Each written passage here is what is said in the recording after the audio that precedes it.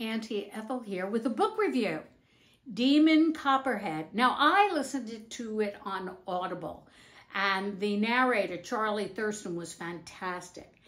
This book is by Barbara Kingsolver, who's written umpteen numbers of books. It's very, very interesting, and it's about an orphan, just like David Copperfield. It's written about an orphan in the South and his life and his trek through boyhood to manhood and how he becomes himself.